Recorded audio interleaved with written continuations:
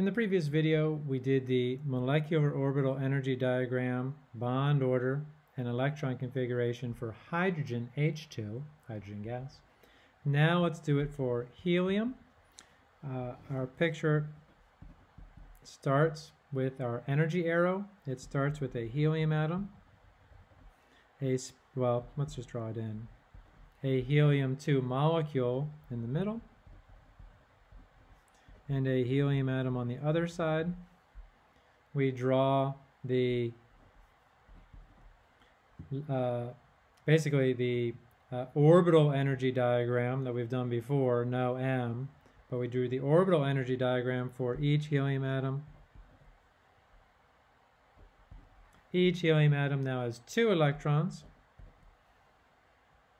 And we said that in making molecular orbitals, there's one sigma 1s, which is the bonding molecular orbital, and then equally higher than the 1s's is sigma star 1s, the anti-bonding. And again, we can connect them up with dashes. And this time, when we place the electrons in, we still place them in the lowest energy position first. 1, 2. But we have 4 total electrons. And so we do fill the anti-bonding molecular orbital. What that means is when we calculate our bond order, which is bonding electrons minus anti-bonding electrons divided by 2, we get a bond order of 0. And what a bond order of 0 means is that that there's no bonding, for one thing, and no bonding. And further, molecular orbital theory predicts no bond or no He2 molecule. So MO theory predicts no bonding, no He2 molecule. And that's nice because now we can start to make predictions, not just, okay, we know we have a formula, and start with the formula and then draw the Lewis structure. MO theory is much more powerful. Now, more things we can say about it. Well, let's actually do the electron configuration for helium-2, or what it would be. So the electron config would be sigma 1s2, sigma star 1s2, and you can start to put things in parentheses if you'd like, so that you know, can separate the star from the 2, or the asterisk from the 2. Okay, now bond order. So if the bond order is greater than 0, then molecular orbital theory predicts the molecule will exist.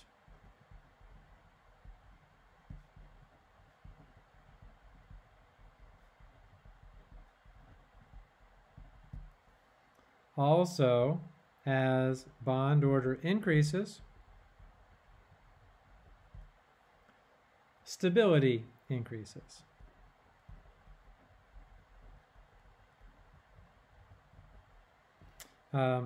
And so stability, let's put a colon here, colon, sideways colon, colon, stability increases, bond length decreases,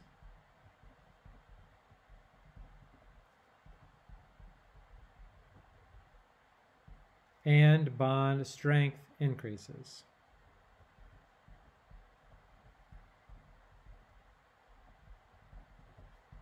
And this is nothing new,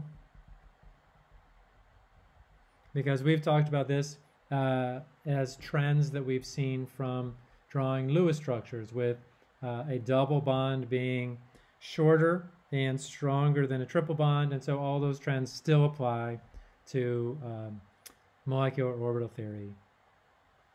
Let's see. Yeah. We'll also see non-integer bond orders, and that's okay too. although that's different. Well, let's say we had to handle non-integer bond orders with resonance structures and Lewis structures before. Okay. Now it's time for one of the pieces of evidence that proved or really showed that molecular orbital theory was more correct, and in fact it is entirely correct now.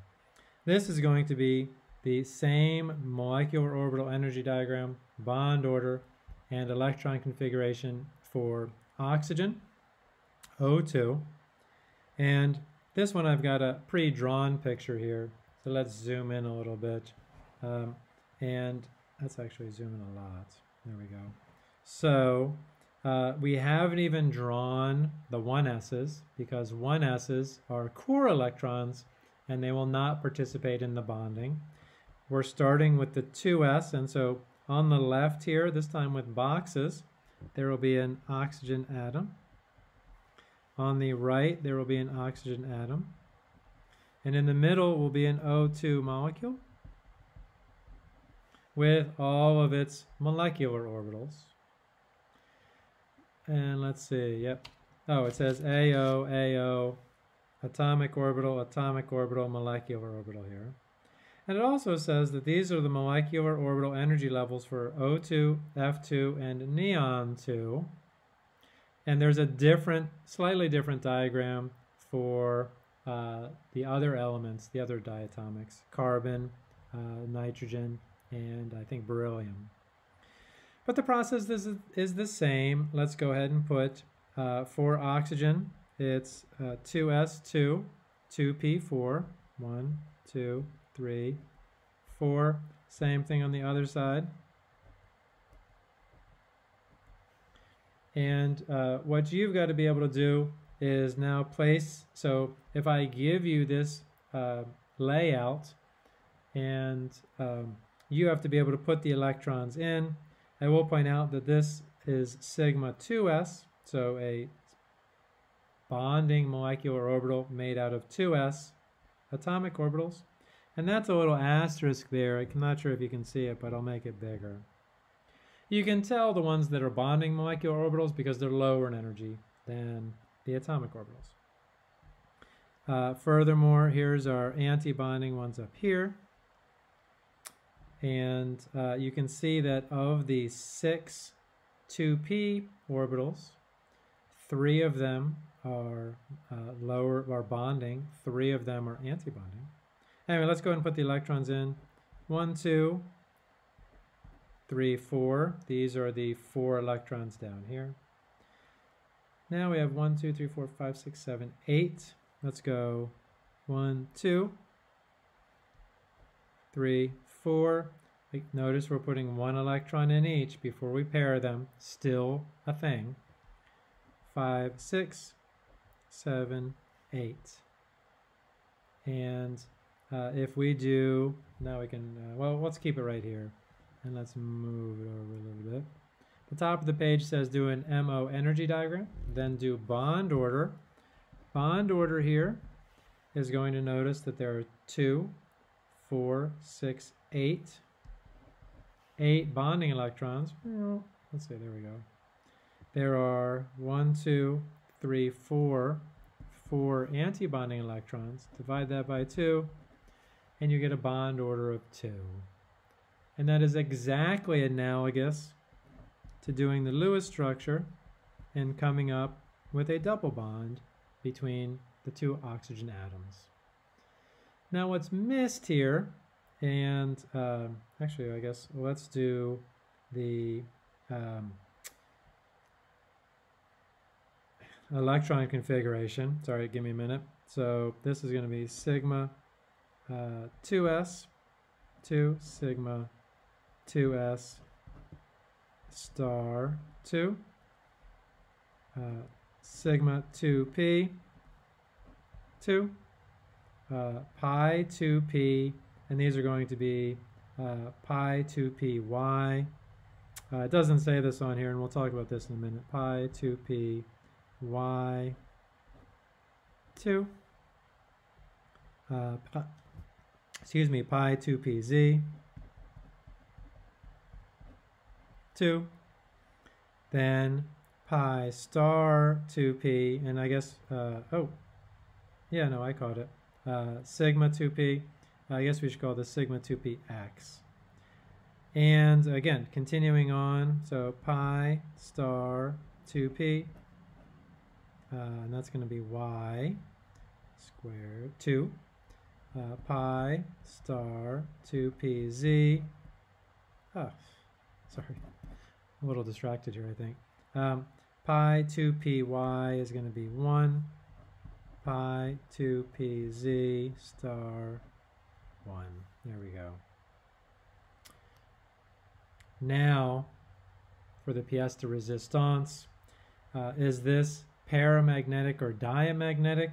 Well, we'll do an extreme zoom in here to the 2 electrons that are unpaired. Unpaired electrons means that oxygen is paramagnetic. And it turns out that oxygen, O2, is paramagnetic. And that was one of the pieces of information that solidified molecular orbitals theory and its ability to make predictions and be correct in general. Let's see. One other thing I wanted to do, I wanted to talk about what is a sigma 2p versus a pi 2p, at least for the bonding molecular orbitals. For sigma 2p, if you're ever asked to make a sigma 2p orbital, remember that 2p means you're going to be using p orbitals. Sigma means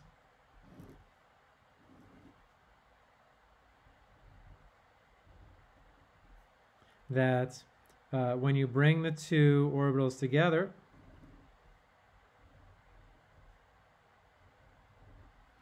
that the electron density will lie between the 2 nuclei, and so here's our area of overlap.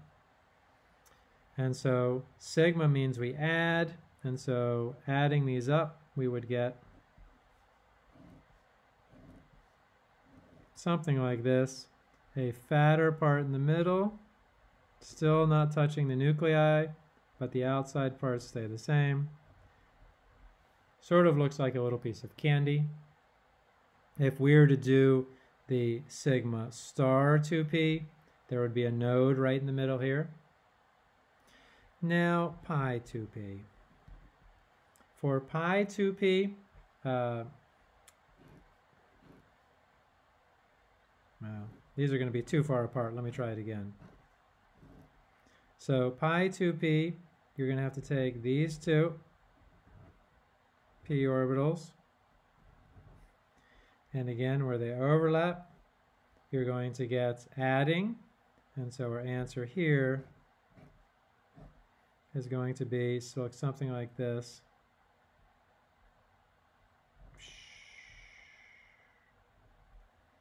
So where they add, it goes up. And I'm always much better doing it this way, so it's, I think.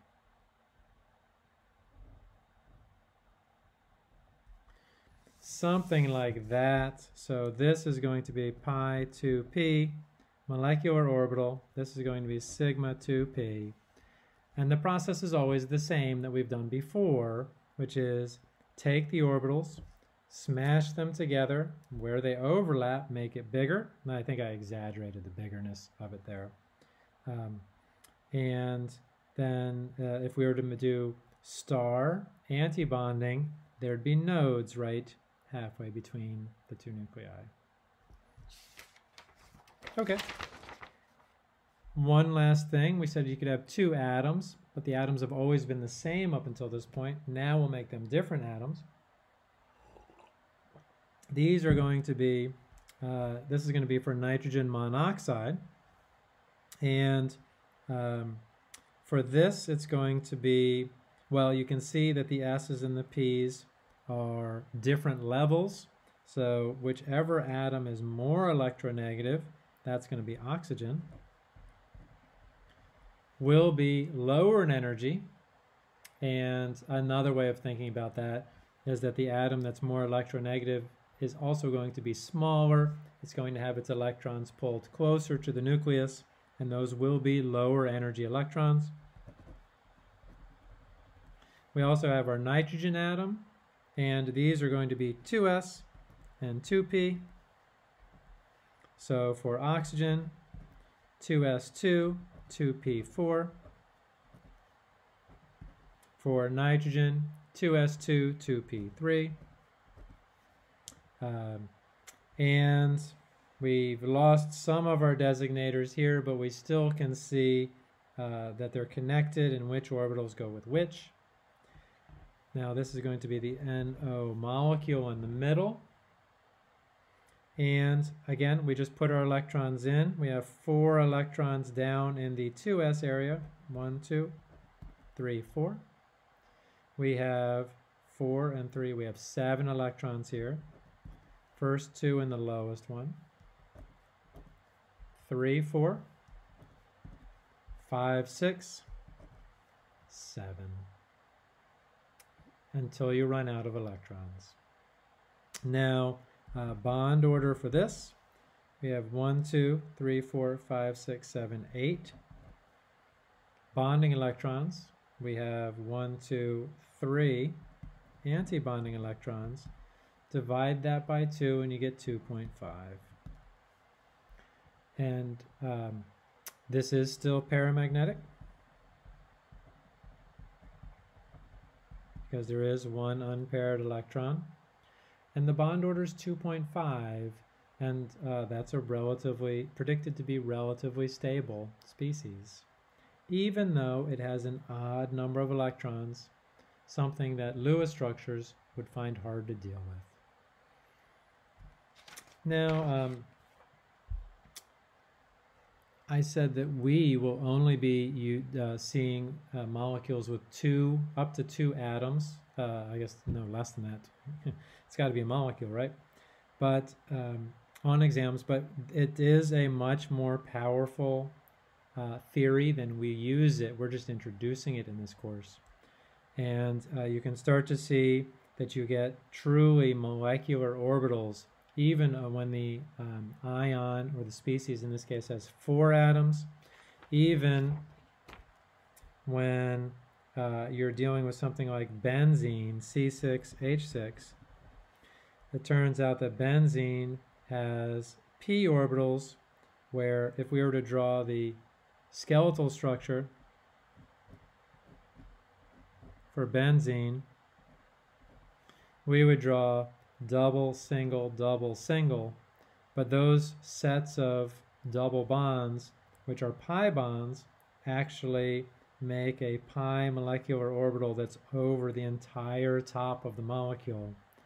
And that is why you will often see benzene drawn with a skeletal structure with a circle in the middle to indicate those that molecular orbital, those electrons being in a low energy position across the molecule. So it is a much more powerful theory than we get to really get to, but we'll start.